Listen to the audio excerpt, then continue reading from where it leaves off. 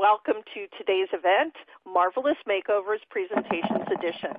We're starting. Rick is there in the background if you hear him a little bit. But before we do start, he's here, yay! Before we do start, one of the things we would like to do is to introduce you to something new, which is a new platform that we're using for our webinars. So you'll see on the bottom, you'll see a bunch of icons, and you're probably, well, what are those icons for? Really easy.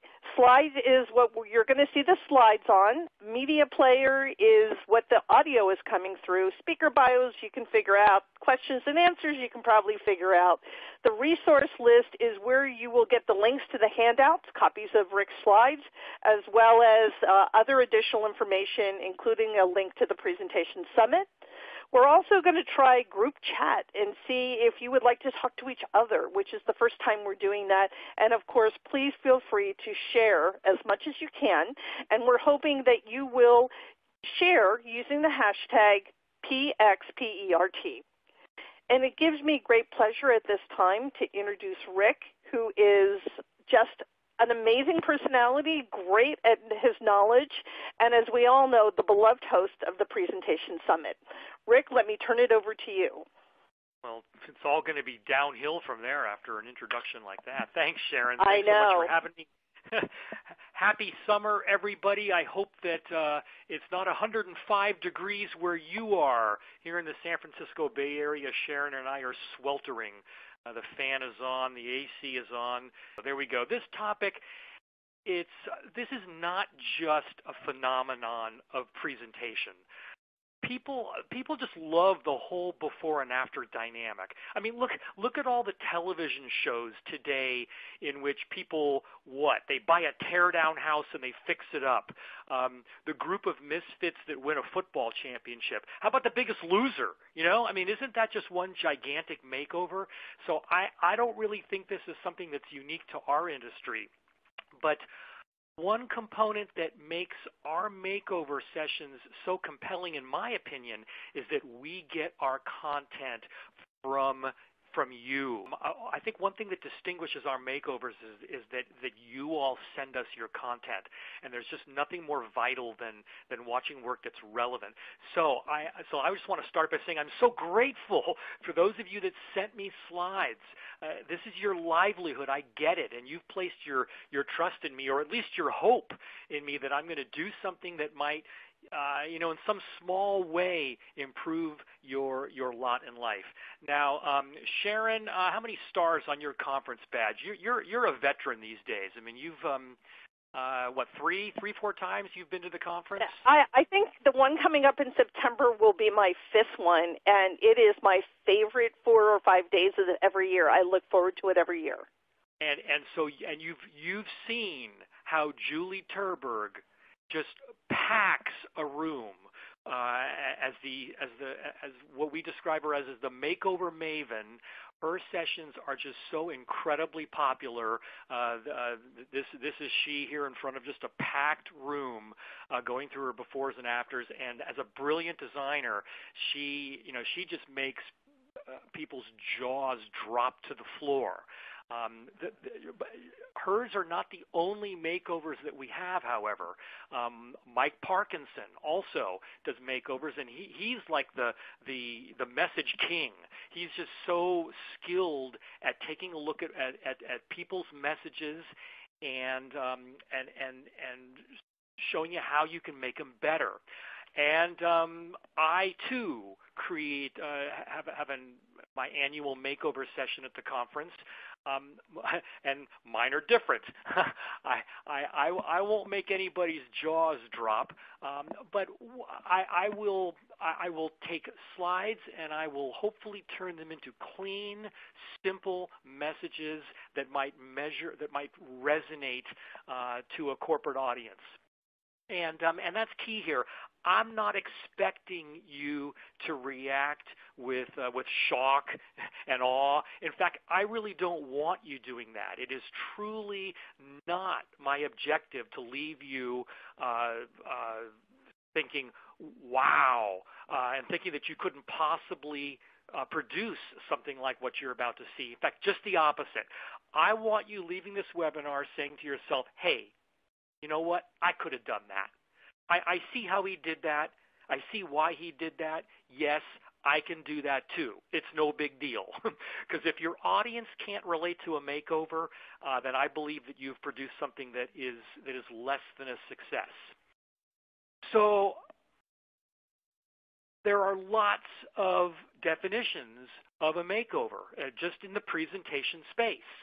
So let's talk about this. Let's start with the classic makeover, the awful slide, the dog's breakfast, the ugly duckling, and this is just all too familiar. It's no surprise why these are the most popular makeovers. Everyone can relate to the slide that undergoes some dramatic transformation. Even if the end result is not a thing of beauty, even if the after slide is just a much simpler version of that slide, that's usually way better. In fact, I haven't yet encountered a visual makeover that involved adding extra content to a slide. That just doesn't happen. Makeovers are almost always the case of reducing what's on your slide, not adding to it. So that's the first one, the classic design makeover. All right. Now, there are also what I would call message makeovers, where a well-intended presenter is saddled with slides that just tell a terrible story.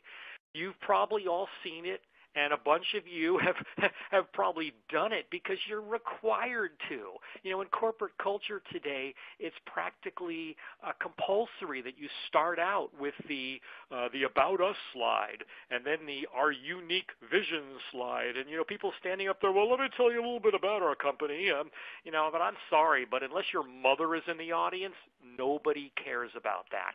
They have their own issues, and good storytellers know to speak to those issues right out of the gate and wait until later to tell audiences how great they are. Nothing endears you as a presenter more to your audience members that when you give them the impression that you understand why they are in the room, you know what their issues are, and you are prepared to speak to those issues right away. And message makeovers typically are what take you from that corporate autopilot where you start out by telling you a little bit about how great you are, from that to something that's much more audience-centric. All right, so that's number two. Now next, one of the great paradoxes in our community is the dilemma that PowerPoint is really too easy. People declare themselves proficient in PowerPoint after about an hour of training, and they rarely go beyond that. And as an industry, we are notoriously undertrained. And so, if you try to go anything past the surface and something doesn't work, well, what do I do now? We all learned how to create slides probably when we were teenagers or even younger, and creating slides is really pretty easy. But then what happens when you want to do something a little bit more involved? Many of us, we just get hosed. So you're to be congratulated just for attending webinars like this, because it means that you are willing to go beyond where most people are. So whether it's our conference, whether it's webinars like this, or even just reading a good book that shows you some simple solutions to things with the software itself, that too can be thought of as a makeover. So yes, those are technique makeovers. And then finally, speaking coaches the world over have performed makeovers on the people themselves who are standing up there. And now we can't quite do that in a 1-hour webinar, but many of the principles that we will discuss here can most definitely help people with that whole stand and deliver component. And so there you go, 4 different ways that you can make over the presentation experience, and it's my hope that we're going to touch upon a little of each of those as we get going. Okay, so Sharon, if there aren't any more glitches or technical things, here we go. I've got 5 sets of examples that we're going to show, and as always, you can interrupt me anytime if there's some good questions coming up, either from the people in the audience or from you. No problem. That's quite an invitation. I can't wait. Let's get going. Oh, boy. What have I done now? Okay, so most of these slides were sent in by all of you, and again, I'm so grateful for that. In this first one, there are always people from the company that used to be called Malto Meal. Remember that, the famous cereal Malto Meal? They are now called Mom Brands, and they are one of the most prominent makers of breakfast food today, and they go out and they look for customers. They look for partners, like this one here to a company in North Dakota, and they create slides like this that are challenging. They've got quite a story to tell, and like so many companies, they just sometimes get a little bit lost in the weeds. And one thing I note about slides like this is that they're just more difficult to edit, and when you can miss things like these obvious typos or grammatical errors or style issues like this, because they're just easy to lose out. And then there's just the question of what a slide like this does to the whole presenter audience experience. Who's going to read all of this? Will the presenter give them time to read all of it? If not, why is it all here? Secondarily, I'm a little concerned about that gradient at the top and why we would want to reduce the contrast to the headline. And the wavy line at the bottom, I like the logo down there, but that wavy line, that's just asking for some content that goes a little too deep to encroach upon that space. So the first thing I want to do is just clean that up a little bit. I want to get rid of the gradient at the top. I'd like to make a solid line at the bottom, and then off we go. Let's also move make the title bigger and move that down to the bottom, the company that this pitch is actually for. Now, at this point, we are ready for what many of you have seen many times, and that is what I call the 3-word challenge. So I know that for some of you this is not new, but this is something that I think we all need to continually remind ourselves of, and that is that most of the time our slides, like this one, just have too much flotsam on them. And so the 3-word challenge: can you reduce all of your bullet points to just 3 words or fewer? And while that might be very difficult to do, you must always try, as I'm going to now.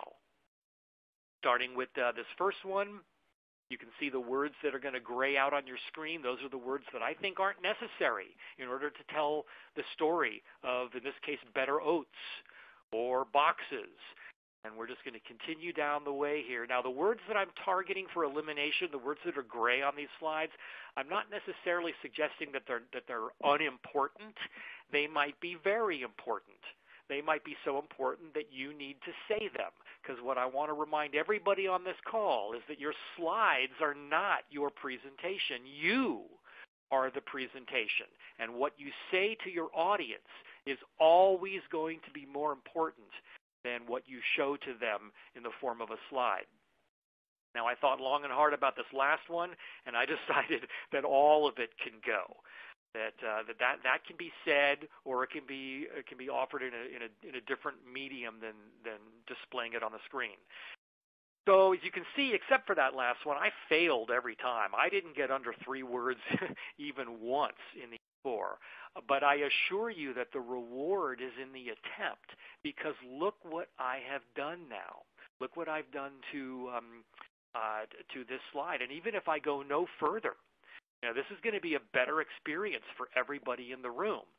Now, I mean, this is still a conspicuously undesigned slide, And now what you see are all these bullet characters hanging out there, leaving everybody to wonder why there are bullets in front of all of this. Well, that's just because most of us go on autopilot, and that's what we do. But if you take a moment, and now it's possible to scrutinize this slide on a different level. And if you take a moment, you say, well, wait a minute, those aren't bullets. Those are headings and subheadings. Headings and subheadings don't need bullets in front of them. There's a far better treatment that's really quite simple. And in this case, I'm just emphasizing those subtitles, those headings, with a lighter color. They're still bold and prominent, but they don't have to be solid black. In fact, I often like emphasizing with a different color, picking up the color of mom brands that you see down below. And now this slide is done. I mean, I could declare this slide done right now. But the beauty of the three-word challenge, the opportunity you give yourself when you hone and distill your slides like this, is that now you can think like a slide designer. Prior to this, there was really no opportunity to do that, and now you can do that. And one of the first things you want to ask yourself is there an image? Is there some image that would be evocative of the breakfast experience? Well, I'm here to tell you that there are just thousands of images in the public domain that would be really very complimentary to this message. I mean, here are three that I picked up. Again, all in the public domain that would be very easy to use. Let's just take one of these. Let's make it full slide, because that's my suggestion, is that you find a good photo, just take it all the way edge to edge like this. And there's going to be plenty of opportunity now for me to carve out some space on this slide like I've done here. Now, the issue at the moment is obvious, that you can't read any of that text, and if we stopped here, this slide would be a failure. But with a very simple technique within the software, and again, many of you that have been on webinars with me, that have come to the conference, you've seen this technique. It's one of my favorites of all, and that is to just to drop a semi-transparent shade behind the text. And I'm going to show you in a moment how I did that. So that is just that's a rectangle that has a little bit of transparency, but it's creating enough contrast so that now we've blended this text with this photo that fits so well, and now we have a slide that works. And I could shuttle in any one of those other photos, and you'll see that that each one of them, there's plenty of space on these photos in order to be able to do this. Now, after seeing those three photos, I went looking for some others. And also, let me just point out, I think you'll be able to see at the bottom of the slide, it might be a little bit cut off, that if I still want to have it branded and I still want to have my footer down there, that's no problem. That's going to fit just fine down there. Then I went looking, and I just found this absolutely killer photo. I mean, what is more evocative of a breakfast scene than these two adorable girls having breakfast together? Now, the space on this photo is going to be on the other side, but that's fine. I'm a big fan of right-aligning text if that works. I could have flipped the photo. There's nothing on this photo that has text or lettering, so I could have flipped it. But I'm going to keep it like this, and playing off of these two girls, I want to change the headline of this. And now we have a slide that is going to resonate on a completely different frequency than our original slide. When you blend simple text messages with evocative photos, you create experiences from your audience that are entirely different than the standard one. And when you do that, not only do you make yourself a better presenter, when you can free yourself from going on autopilot and just reading all the text that's on the slide, you will distinguish yourself from 99% of the people that are creating slides today in corporate America and the world over. It's kind of a no-brainer here, which you'd rather have as the backdrop to get 10 minutes of why you'd want to partner with mom brands. All right, so this one's pretty obvious. Now let me take a moment, and like I said, I want to show you that technique because it's not difficult at all, and it's one of my favorites of all. You're looking at the interface now, and Sharon, I think that you're seeing everything from top pretty close to bottom. Let me know if that's not the case, but I want to just go ahead and work through this. Here was the slide that you saw before we did our little trick, and here's the trick. So I'm going to, gang, if you have an opportunity to make your preview window bigger, I think there are just those two little buttons. This would be a time where you might want to toggle this into a larger view as I'm working with all these small little things on the interface. I'll also give you as much play-by-play as I can. I'm going to just take the rectangle tool, and I'm going to come out, and I'm going to create a rectangle just sort of over this area right here. Okay, now to this rectangle, I'm going to remove the outline, and now what I want to do is I want to simply move it backward so that it is in front of the photo, but behind the text. So the stacking order is photo, rectangle, and text. So now I'm going to bring up the Format Shape task pane, and I'm going to go to the fill section, and I'm going to fill this with a gradient pattern. Okay? Now this gradient pattern is going to go from right to left, so the angle is going to be 0, and I don't really need any of these intermediate stops along the way that you see here, so I'm going to get rid of both of those. And the gradient stops, and this is going to sound a little silly at first, but the gradient stops are going to be from black on one side to black on the other side, all right? But here's the key. On the left side of this gradient, we're going to dial up a level of transparency, and I'm going to do this slowly so you can see it happening. You see here that now the left side is becoming more transparent.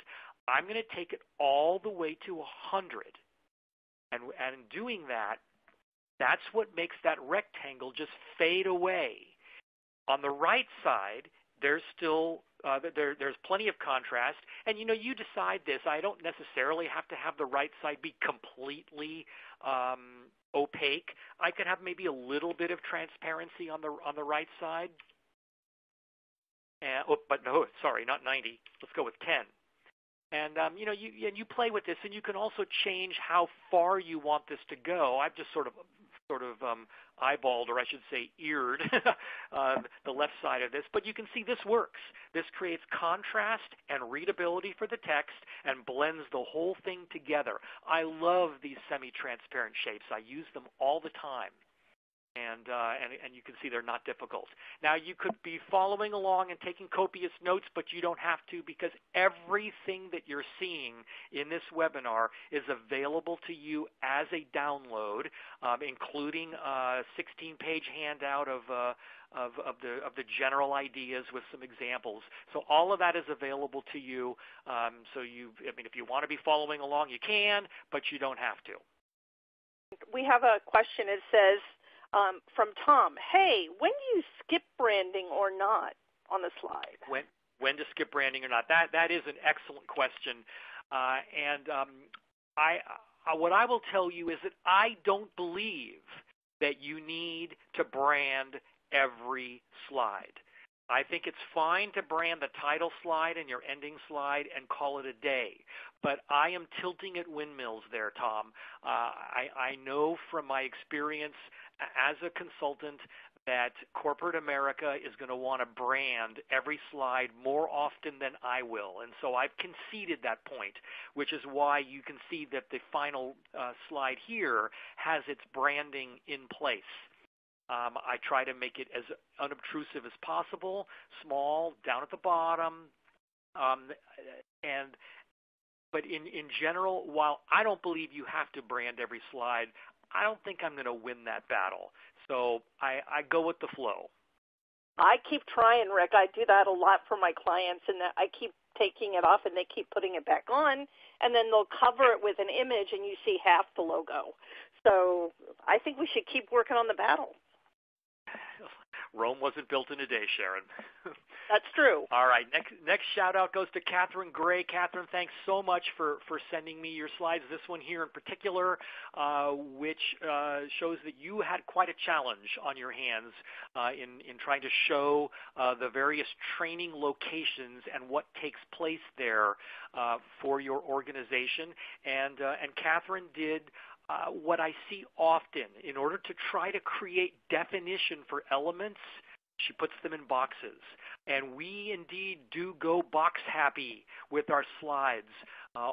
This is very common, and I understand why. When you are saddled with having so many elements on your slide, you just feel like you need to give each one its due. You need to try to call attention to each one, and before long you have a cacophony of competing elements like this one. I want to start by scrutinizing the background here, because I'm not sure why we have a gray background, a gradient background, and then a darker gray background. I mean, all that does is tend to confuse the eye and reduce contrast. So the first thing I want to do here is just make the background uniform, all white, and then let's get going on the rest of this. I don't understand why the title is underlined. I mean, I'm going to scrutinize all the underlining here, because underlining is just an anachronism. That harkens back to the old typewriter days, when the only way we could emphasize was to do it that way. Half the people on this call weren't even born then. And today, a hyperlink, well, actually not even today, but if I go back, 10 years ago, underlining meant a hyperlink. And but today it really means nothing at all. So I guess all it means is that we're old, those of us that do it. So I want to get rid of that also. But first, let's get rid of those boxes, because the boxes just aren't needed. As soon as we do that, then you get a sense that the slide can breathe a little bit more.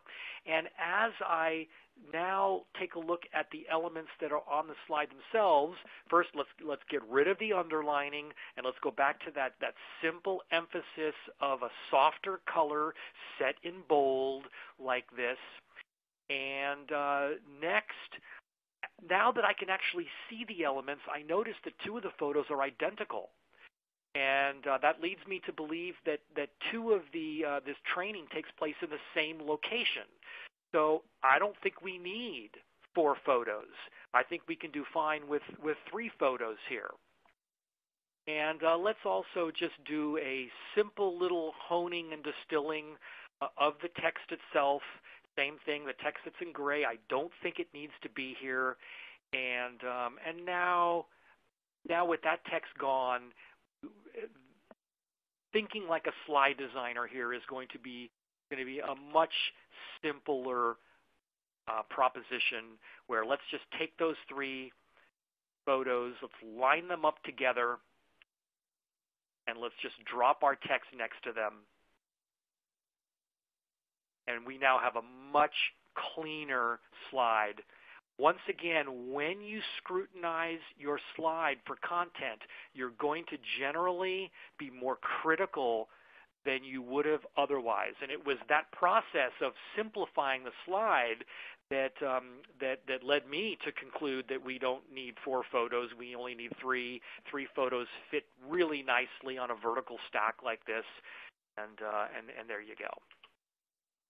Okay, so once again, the before and after, we have eliminated 1 photo, a little bit of text, but mostly once we do that, we can then just allow the slide to breathe a little bit. And my guess is that Catherine might be able to take that after slide and continue to hone and distill it a little bit, because the more she does that, the better the result is going to be. Okay, so that's our first one. Next, we're going to take a look at message, this next one is all about retirement, and this was sent in by Lona. Lona, is your last name Burnt? I think I'm going to guess it's Lona Burnt, and I'm very, very grateful for her as well for sending in her slides. Starting with showing us why we might not want to use all uppercase with titles. Not only are they harder to read, but it's really easy to miss typographical errors and spelling errors in them. I also am wondering about these dollar signs. I think maybe they're supposed to look pixelated like that, but I think that when they were extruded out and given their 3D shape, something went wrong there, because I just don't think that's the look that whoever created these dollar signs were after. Now here's what the whole deck looks like. There's let's see, that's 20 slides here, and this is all about smart investing, and 8 steps. Actually, no, 11 steps. And there's some really good ones here. And this whole idea of becoming a millionaire airman, that came about from this case study of Todd Nielsen, who managed a plan to be able to retire at the age of 40. And this is the magazine article that was written about him. And so Lona included that, and actually I think that that's a really nice potential title slide here. As we work through some more of these slides, each one of these has some principles and some issues. Now, if it really is so important for you to create a grid like this, please give your audience as much contrast as possible. This black text should be on a stark white background, not a gradient background that goes all the way down to a navy blue. Black on navy blue doesn't work no matter how big your text is, and it certainly isn't going to work for something like this.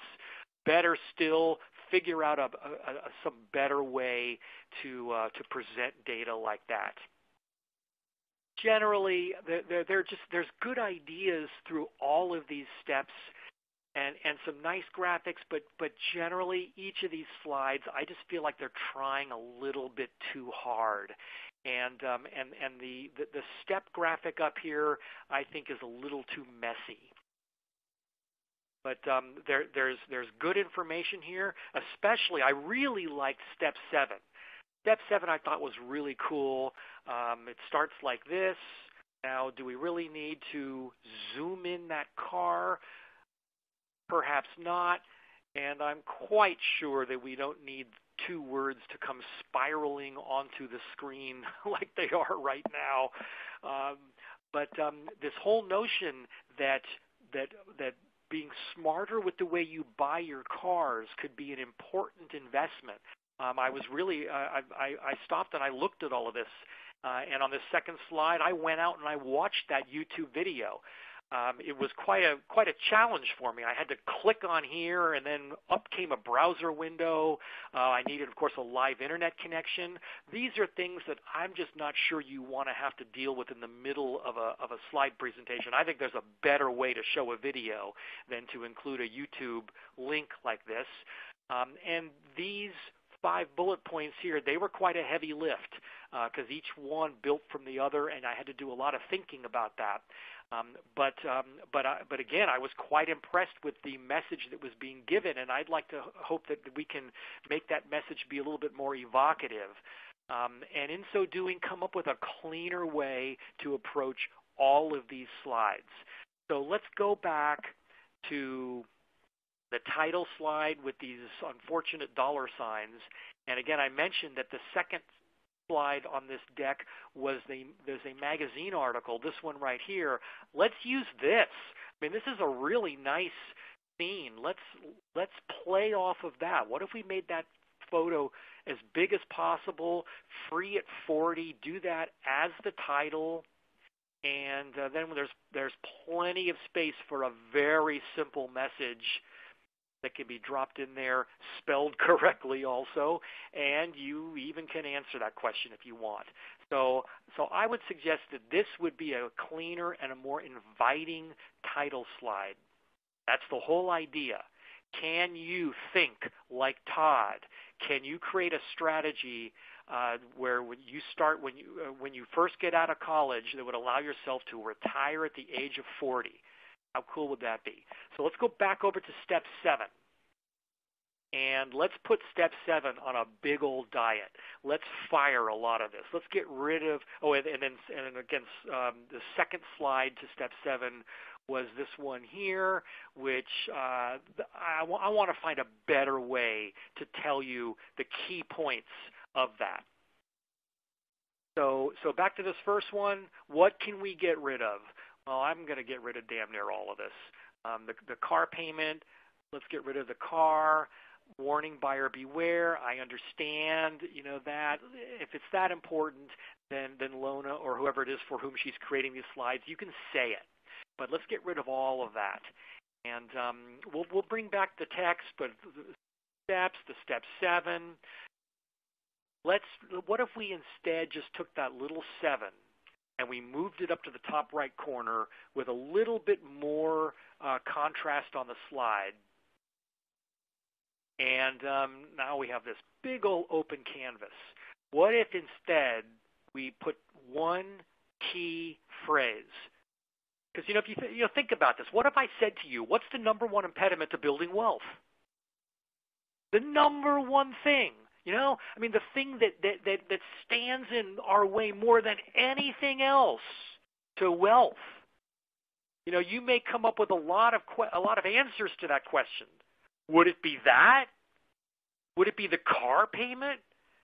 My goodness, that's I think that's pretty shocking that buying your car is the thing that might prevent you from accumulating wealth.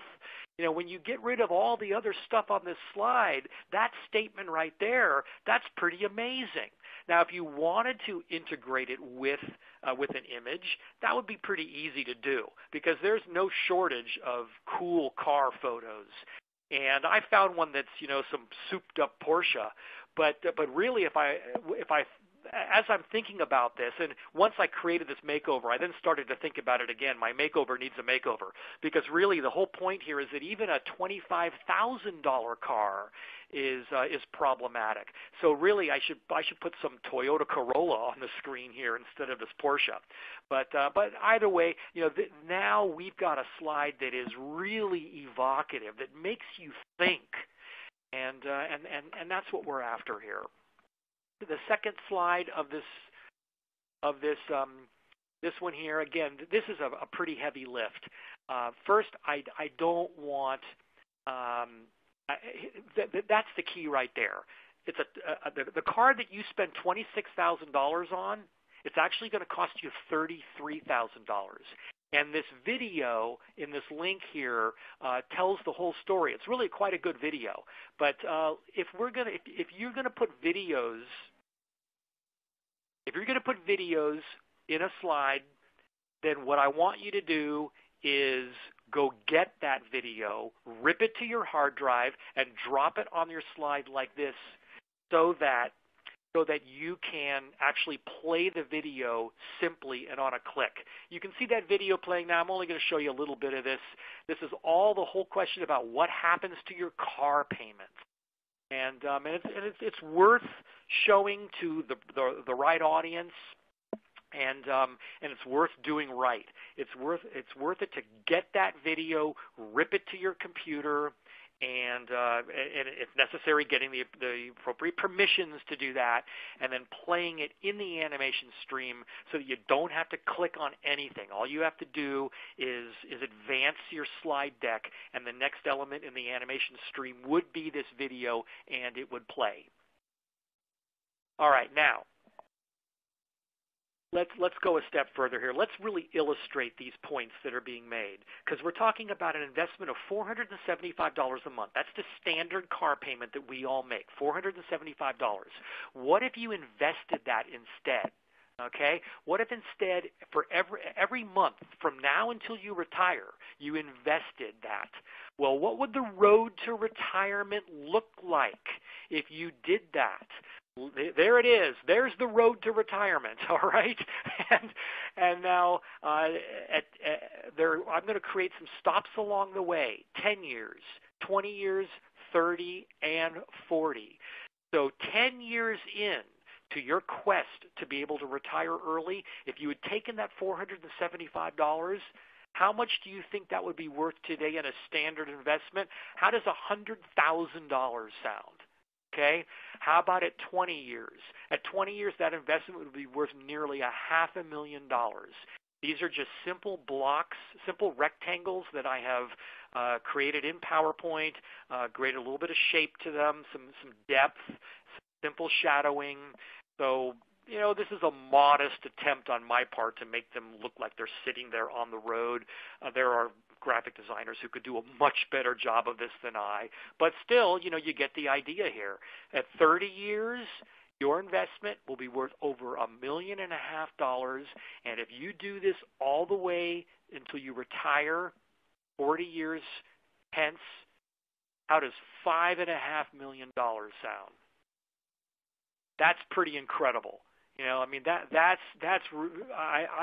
still shaking my head over that. And to be able to illustrate that on a slide in a way that's just more evocative to your audience is going to really bring some power and some impact to your story. So there were the original slides, and here's what I'm suggesting for Lona's makeover. And the key is that last slide, because the last slide has a lot of significant information there, but we can really just, I think, do a better job with that. Okay. Sharon, questions? Gosh, we have a lot. So let's see, one of the questions we have is our brand owners are really trying to encourage us and almost say it must be done to hand out PowerPoints that have everything on it, 2-point type. What are the options around that? What can you suggest as ways to get around it? I could say go listen to Surviving the Handout Hell. Well, that's next. I think that what is being asked is that there's a requirement to stuff onto your slide every possible thing that you want to give to your audience. And so I'm going to defer that question because that's our next topic. But if that's not what this person was asking, I'd like them to come back to us with elaboration. What's next? Yeah, I think what it is I think people realize and think that all you do is hand out the slide. You maybe don't we're going to talk all about that. Yes, exactly, and I know you are. So I think that's where that question was. And during that, if we can also address the best use of handouts before, during, and after a presentation, we have that request as well. Okay, so I'm going to table both of those because we're in 5 minutes or less, we'll be talking all about that. Any questions about the stuff that we have just done? We there is a question or a comment about pulling a video off of YouTube should not ever be done. It's called freebooting. It prevents the slide owner from getting YouTube views. And I think I would go back and say, partially I'm not sure I agree with that, because if you embed the URL or embed the file, it does count the first 4 or 5 seconds. So I don't know if you have a different opinion of that. Well, I might have been a little too flippant in what I said. So let me emphasize the point that I made kind of in passing. That you want to pull a video off of the internet after you get permission to do so, because what I'm suggesting is that you create it in such a way that it does not send somebody off to YouTube where then they get credit for clicks and perhaps having it impact their advertising revenue. But I'm not suggesting that you pull a video off the internet and then you then distribute that video to hundreds, thousands, or millions of people. I'm suggesting that you put it into your presentation so that you can show it, and perhaps you show it with attribution, you show it with the URL in place so that the audience members can then go go see that video on their own. But yes, all of this must be done with permission so that you are not freebooting it. That's a good term. I had never heard that before. I like that. Yeah, I hadn't either, and it's true, but if you do embed a video and even showcase just the first couple of seconds, they will get credit for it, just FYI. And then and we have another question concerning your handouts. People are looking for the instructions on how to do the photo transparency. Can you, they said they found slides, but there's no instructions. Are we missing something? Well, I didn't do step-by-step on that because I just did it. But anybody who wants a step-by-step, I can provide that for them. I do have that available.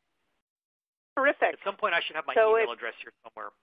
I was just going to say I'll send your email address to everybody offline. Let me let you get back to the live event.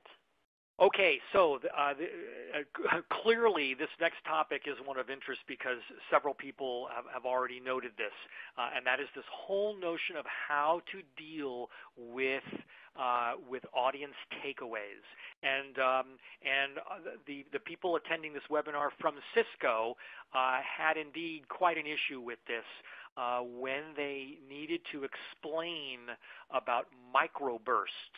I will not try to explain microbursts to all of you, but what I will point out is that the folks who put together this presentation felt like they needed 2 slides in order to do that.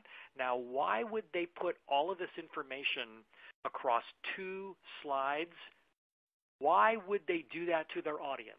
And I know the answer because Cisco is a client of mine, and I helped several people with their Cisco live presentations, and it was because they wanted to deliver this information to them in the way of a printed handout, and that created tremendous compromises for them because. Look what that's doing to the live in the moment experience. Saddling your audience with slides like this. That's just a train wreck waiting to happen. That impacts everybody, including the presenter, maybe especially the presenter. So. And that's really the only explanation other than complete cluelessness, which is not the case in this particular instance. That's the only explanation for why you create slides like this, for the handout. So let me be clear. Your slides should not be your handouts. When you try to create a set of slides that would succeed both as the visual component of a live presentation and as a printed handout, you will fail every single time. I have not yet, in 18 years as a presentations consultant, I have not yet encountered an exception to that axiom that you will fail every single time. You must think about your handouts separately from your slides. You must separate out the 2 experiences, because as soon as you do that, then you can take all the content that you're looking at right now and you can distill it down to this. Here are the 5 key points that will allow the presenter to speak to those, even to a technical audience. We'll speak to those in a way that makes sense. And from this now simple slide, it really was not difficult at all to find some little piece of artwork that would bring this together in some way. And so those 2 slides went all the way down to here. And the reason that we could go from this unattractive looking slide here to this nice one here is because we are not done yet. Now this slide gets married with this handout, and that creates a presentation package that will speak so much better of your sensibilities.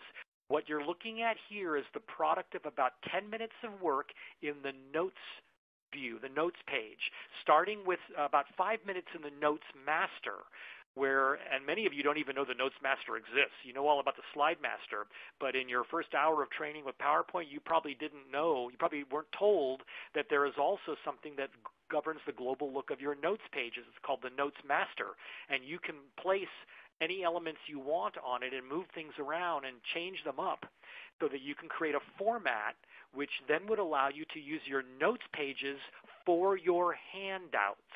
And that's what you're looking at here. Here is all the text you saw across those two slides placed instead on the notes page. And notice that I've only gone 2/3 of the way down the page. If necessary, if I need to put some more technical notes on here, I can do that.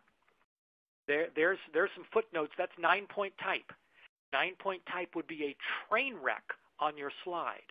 It is perfectly appropriate for your printed handout. And that's the other thing. You know, your slides are usually 18, 24, 30-point type. You don't need that for a handout. That's why God invented reading glasses, for heaven's sake. So here, you know, the text on this is 10-point, 10 and 11-point. That's what you want for a handout. It's also portrait, not landscape. It's tall, not wide. People don't want printed things that are tall, that are wide. They want them tall like this. So together you are creating a presentation package when you separate the experiences. Sharon will recall we did a whole hour on just this topic alone, and I bet Sharon could give you the URL to that webinar. And I've got articles on my website about this also, because I'm not doing justice to this in this 10 minutes. And those of you that want more detail about how I do this, I can give this to you. But for now, what I want you to hear from me is that there are 3 critical parts to a presentation: what you say, what you show, and what you give.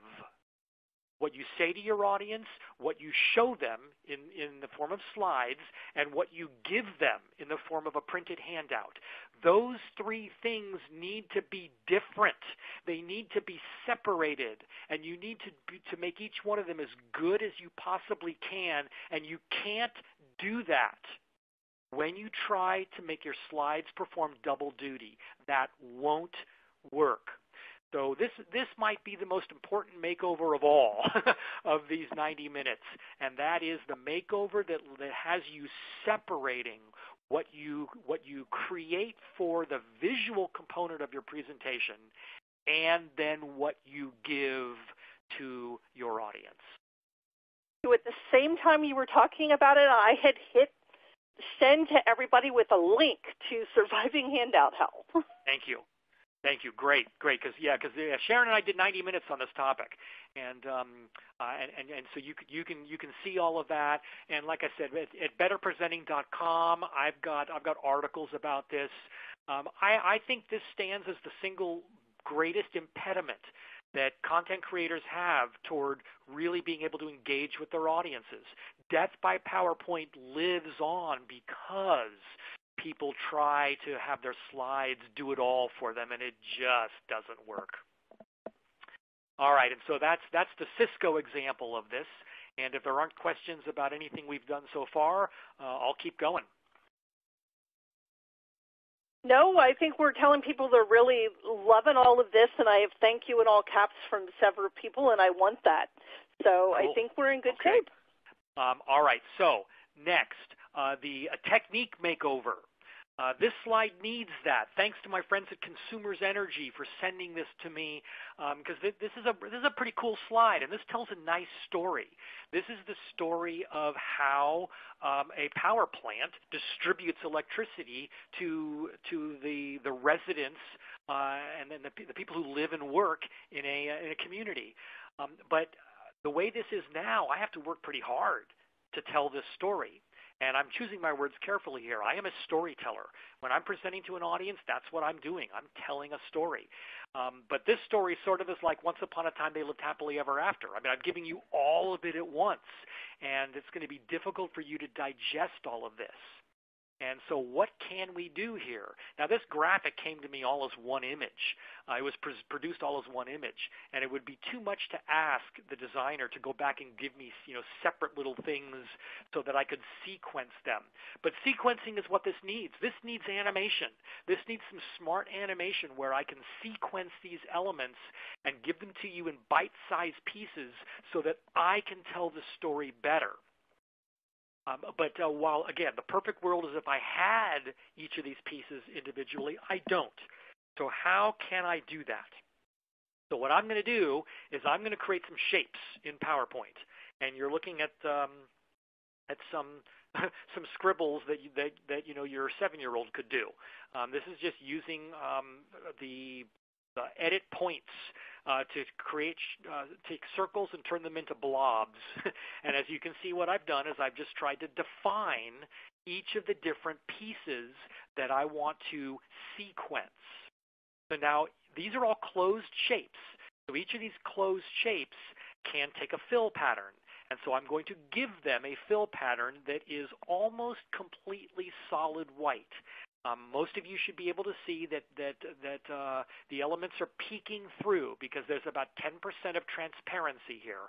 Now, I could do it completely solid white. I like the idea of showing you the overall, but making it clear to you that you shouldn't try to really focus on it yet. You're just sort of seeing the forest a little bit. Then I'll give you the trees. Okay? So how does this all play out? This all plays out as animation, but not your standard animation, which typically is how things enter your slide. These are exit animations. So with each click that I'm going to give you, and we're going to start, I'm going to get rid of all the text also. I think the text could be done a better way also.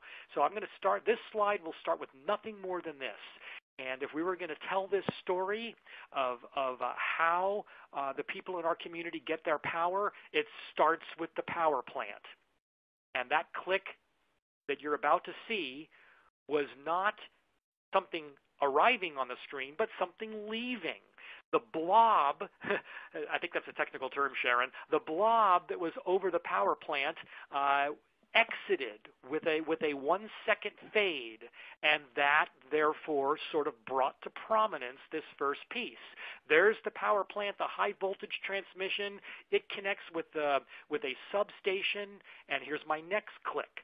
The substation then distributes out to a secondary distribution area which produces low voltage distribution, and that's what our rural customers will tap into, is the low voltage distribution for their farms and for all their rural needs. Then the neighborhoods are going to tap into this other substation that gives them all the power that they need. Also, commercial customers, like the stores downtown, they're also going to be able to tap in here. But our heavy industry has to be handled separately. They are going to tap directly into the high voltage that comes from our power plant. And that is how our community receives its power. One more click to give you some text along the right. I'll integrate all the text together. And you can see I'm such a better storyteller with some very simple sequencing like that. There are plenty of examples of when animation gets misused, but when done right like this, there's just few things that are better to making you a good storyteller than some smart sequencing. Now, this one needed just a little bit of outside-the-box thinking in order to how to obscure everything and then bring it back, and you saw how that was done, and you can reverse engineer this yourself on the download by those semi-transparent shapes that are set to go away with each click. Okay, and real quick, I appreciate Judy having sent in some slides to me because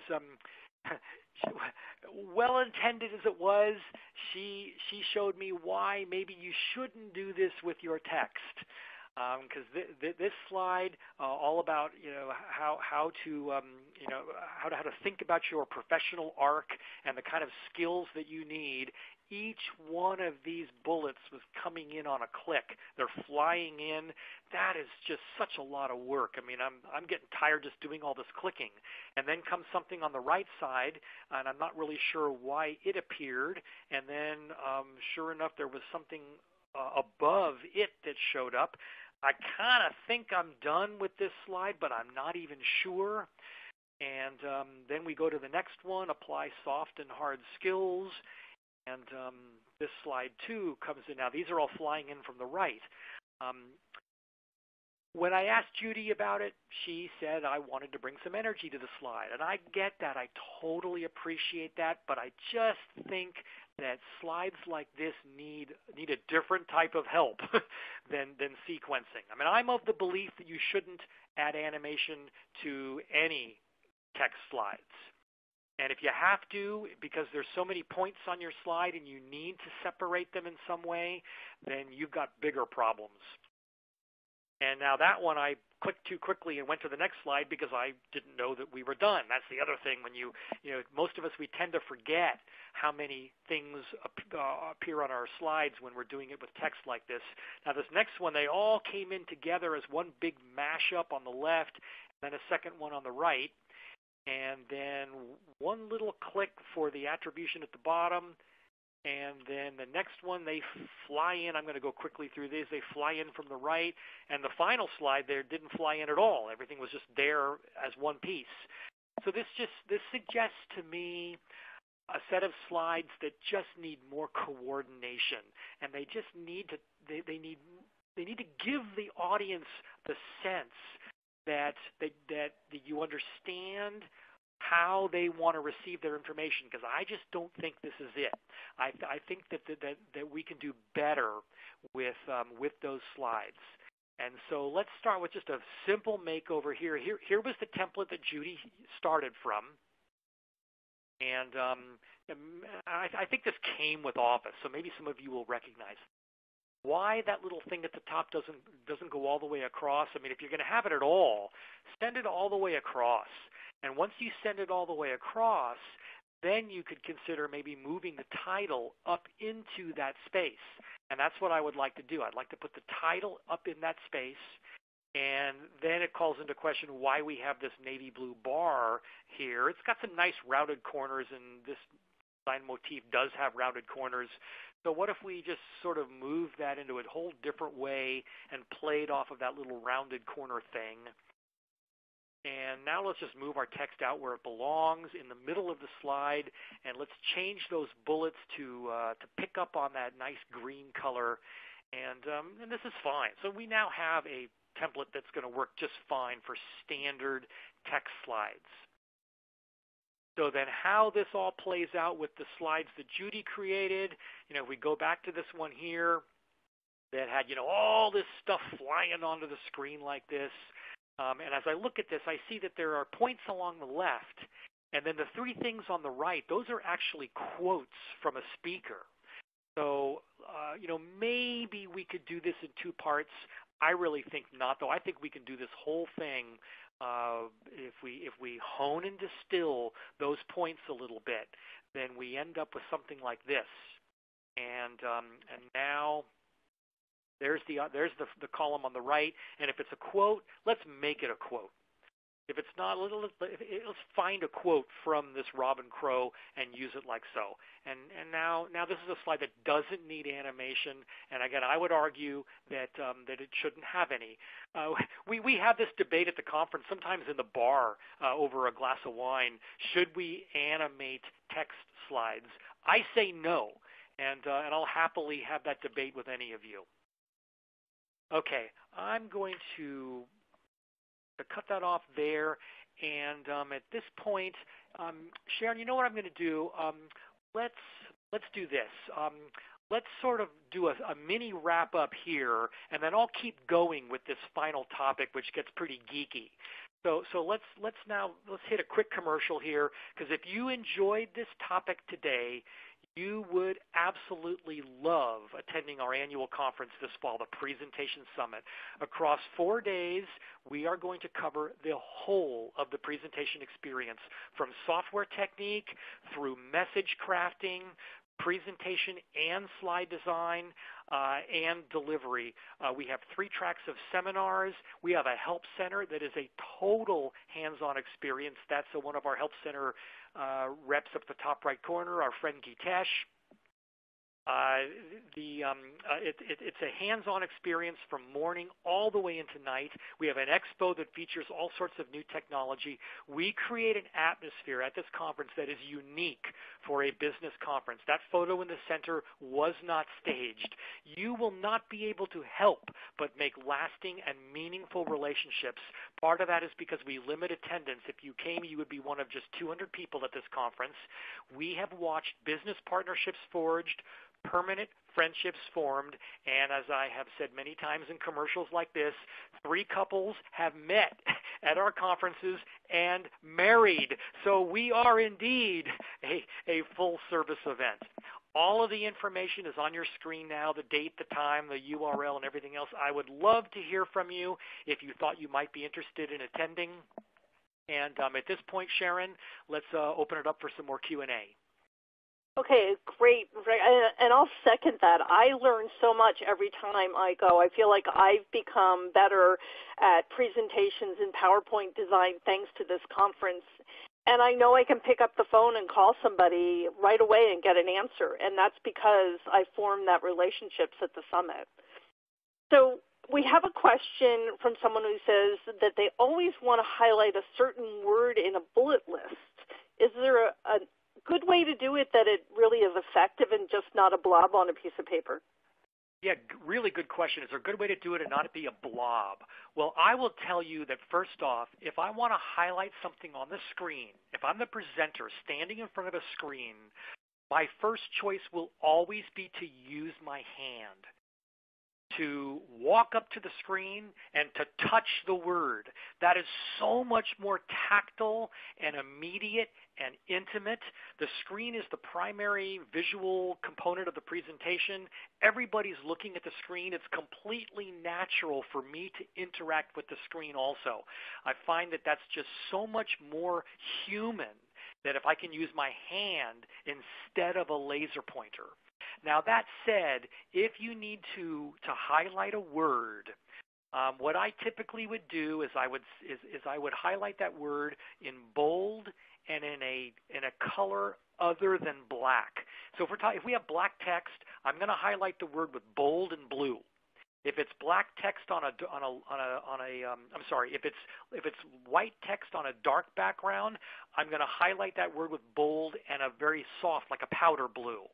I find that works well for me. Now, if I have to animate that, I just so resist doing things like that. But if it's really, if there's a place where it really makes sense to do that, then I think what I'd do is I would look for the new feature Morph in Office 365, and I would morph that slide into a second slide where that word then becomes emphasized. It's not as easy to do it with the standard animation techniques, but you can. You could like take that word and separate it to its own text box, and you could emphasize it in some way. So it could be done.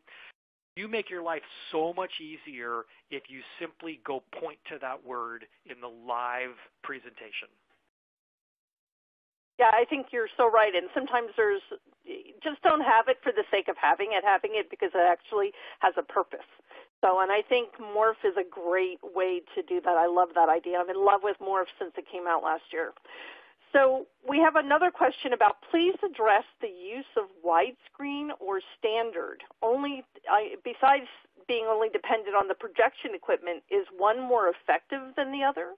Is one more effective than the other? One is more dramatic than the other, and in that regard, it could be more effective. 16:9 is more dramatic. That's why today, we watch movies. They're widescreen. You get these beautiful sweeping landscapes, And that holds true in presentation also. You up the ante, though, when you do that. When you need to fill an entire 16 by 9 with some evocative image, it might be more challenging to do that. You'll need to find ones that are much wider than they are tall, or you'll need to really do some serious cropping in order to get it to fit. So there are challenges with that. There are plenty of times when 4 by 3 is going to be just fine. It's not so much a question of projector limitations any longer. I find that just about every projector today can do widescreen, but often you're going to be in a room where you may only have a ceiling space that allows you to go so high, and you may find that it's just easier for your audience if you if you do it 4 by 3 instead of 16 by 9. Generally speaking, you have the opportunity to create a little bit more drama and impact with widescreen. Something else, too, that it is something that you and I kind of practiced when we were getting ready for today, since this is a new platform for us. Actually go into the room if you're in a room and try it. Put it up on the screen. See what you're dealing with so you don't walk in cold and you're kind of stuck. So I think knowing the devil you have is much better than trying to figure it out on the fly. Being able to see the room before you speak is always good, even if it's just so you can start visualizing what it looks like to be up in front of that audience. That's huge. It's really huge. Okay, that's it for the questions at this time. So for those who are going to drop off because you have to eat lunch or go to another meeting, thank you. But Rick is going to stay on, so we're going to go to the next section. Yeah, I got one more topic here. Organization, a foundation on the East Coast, Mesa, they sent in to me a fantastic slide that shows a dilemma that we all face. Now, I'm back in edit mode, and that means I need to find my cursor. Hang on one second. There's my cursor. Okay, so let me start by adjusting my screen a little bit. I need to get down to the bottom of my screen. Hang on a second. One quick moment here. There we go. Okay. Sharon, you let me know if the screen looks okay. It looks fine from my end. I've got it both on my tablet and on my laptop, so it looks good. Great. All right. So here are the 20 slides in this deck, and actually, let me get rid of that one. So this slide 2 that my cursor is hovering over, that is the agenda. And I know many of you create agenda slides like this. And then oftentimes thinking further through this, you might duplicate that slide each place where you're changing topics, so that you give people the context. Okay, we're done with that one. Now we're on this one, and I appreciate the value of that, but I want to show you a better way to do that. Because first of all, when you create a static agenda slide, if you change it, you're now going to be changing. You have to go back. You have to go through your deck and change all the others also. And also, what if due to any one of a number of constraints, time or the person that you're pitching to wants you to speak about topic number 3 before you have topic number 1, what do? You've got to blast over to that topic. You've got to go flying through a whole bunch of slides. I want to create a better agenda slide that won't require that of you. Now, so this is a very simple representation. You can see this. There are 4 sections. So first there's this section that's represented uniquely Mesa. The other 3 slides, I changed the background just so you can see that they belong to that one. The second one is green. You've got these light green. We have orange, and then 3 slides after that. And then you end with, I think this is purple, and then 3 slides for that. So 4 very simple sections to this slide deck. Now let's go zoom in on slide number 2. On slide number 2, what I want to do is I want to create more intelligence to this slide, and I'm going to do that by creating custom shows. A custom show is a definition of slides that live inside of a slide deck. From the slideshow ribbon, I'm going to go to custom slideshow, bring up this very simple little dialog box here. Sharon, you let me know if I'm going too fast. And from this dialog, I'm going to create 4 separate custom shows. This first one, and I'm just going to be working off of the 4 topics here. is called Uniquely Mesa, and it is going to be these these 5 slides right here.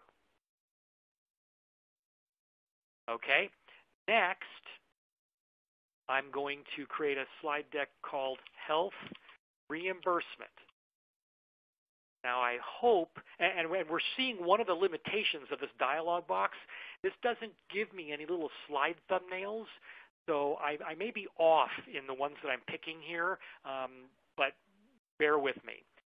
So I'm going to take these 3, I think it's just those 3, it's probably more. I'm going to have to fix this a little bit later.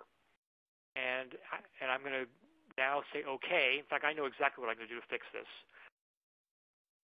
And you know what? I'm sorry. I screwed that up. I didn't save the first one when I created the second one. So let me go back.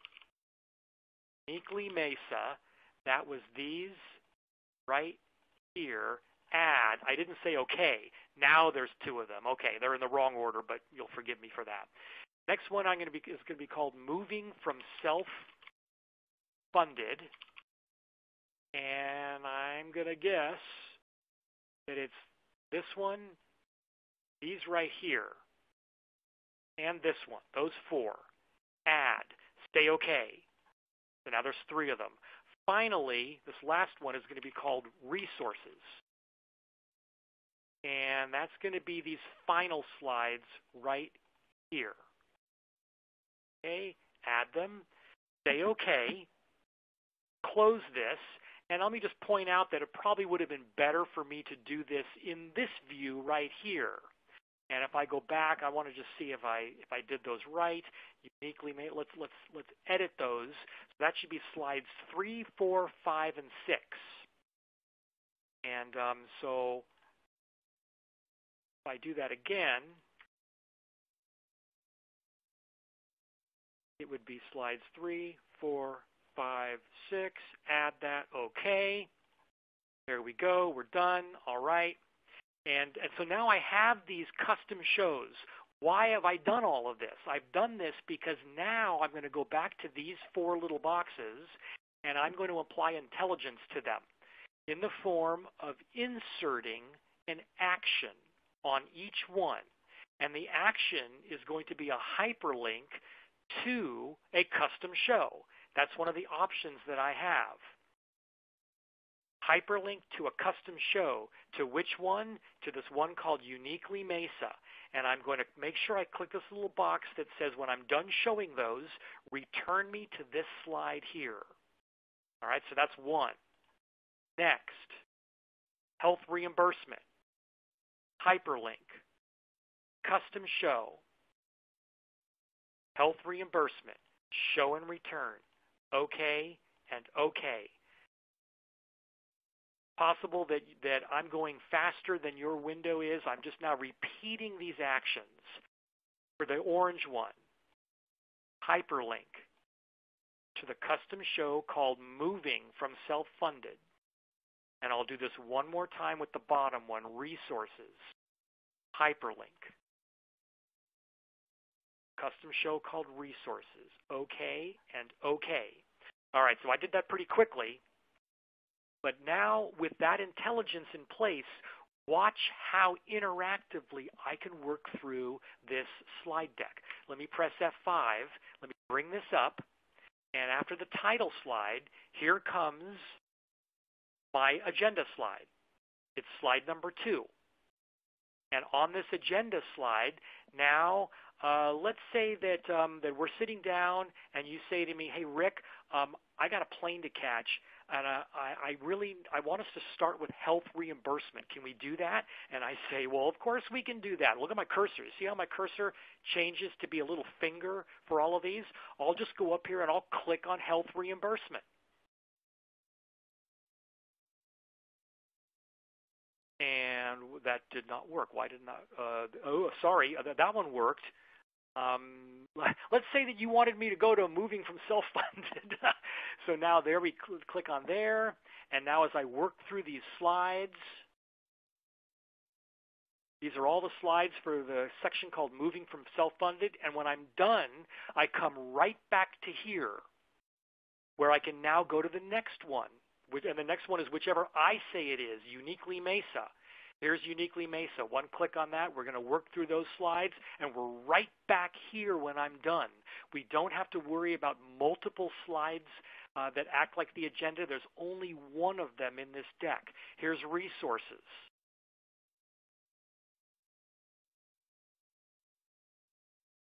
And then we're done, and we come right back here.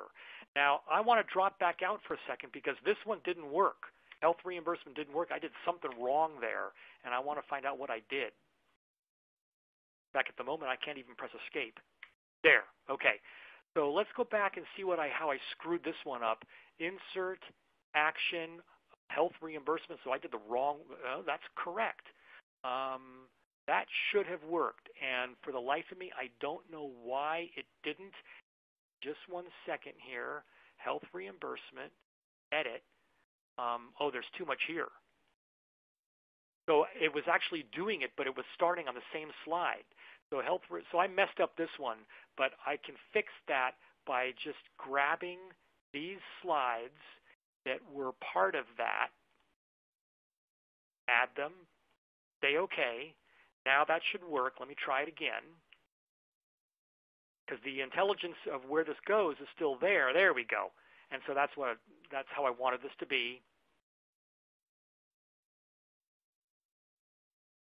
And when we're done, right back here. Now I could work through this slide deck linearly also. I could just advance to the next one. I could also create a hyperlink on any slide that takes me back to here so that I could then move to any other section at any time I wanted. And if we're working through this section right here, but I decide I only want to show the first 2 slides, this one and then this one, that's no problem. When I'm at this slide right here, I just press Escape, and I instantly stop the custom show and go back to the running of the main show.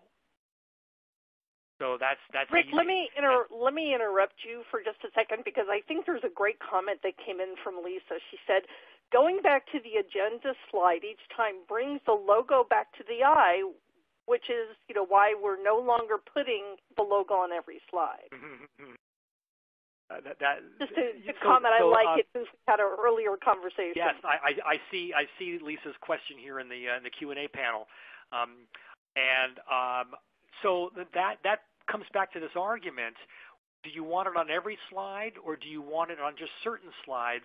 This actually might be a good compromise. In this case, this will bring the logo back to the person's eye at each section change, but not on every slide. I think it's a great compromise, and I think it's something more people should do.